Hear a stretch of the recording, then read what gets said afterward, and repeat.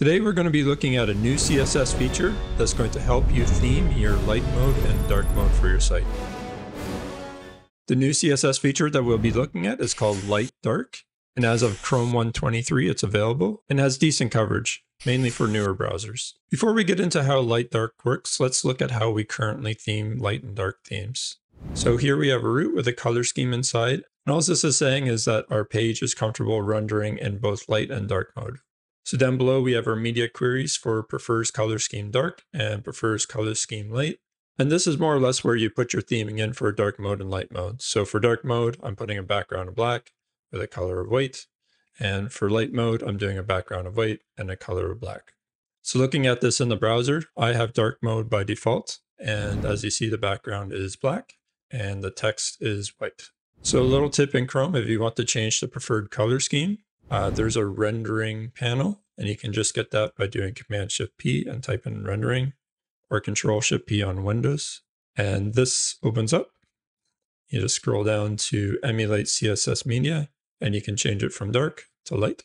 And as you can see, our background is now white, and our text is black. One thing I want to bring up, you might have noticed that when I changed the color scheme, the content changed as well. And this was purely for the joke. Typically, you wouldn't change the content when you switch to themes. But it brings up a good point. Light dark only deals with color. You can't do this sort of thing where you're hiding and showing things based on the color scheme. Sorry to slow you down. Let's get back to color schemes. Now, there's nothing necessarily wrong with how we're doing this.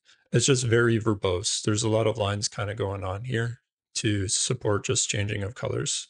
And light dark is just a short form of doing this essentially. So looking at the light dark feature now, when we want to swap out the color based on the preferred color scheme, we can now use this light dark function. And the first one is for the light preferred, and the second one is for the dark preferred. So now we look, nothing has changed. Go back to dark, looks exactly the same. And just to prove that it does work, I'll change this to red. And red, come back.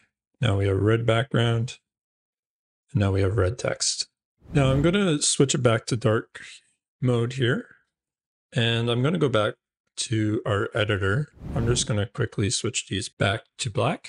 And how light dark works is actually based off of the color scheme. So we can override what the user has selected and force a color scheme if we wanted. So if I do this sort of thing where color scheme is light, even though I have dark selected in my browser, it will force it. So now I have a light theme, even though I have my preferred color scheme as dark. Now, I wouldn't recommend doing this, but I just wanted to let you know that it is entirely possible to do this. I just want to give a big shout out to the artist that actually created these images. I think they're absolutely hilarious. I'm going to leave a link in the description to where I found them. It's an artist by the name of Pawel, and he has a whole slew of different images of a day in the life of Darth Vader. It's pretty hilarious. So be sure to check that out. And if you like this type of content, be sure to like and subscribe to see what's coming next. And thanks for watching. See you next time.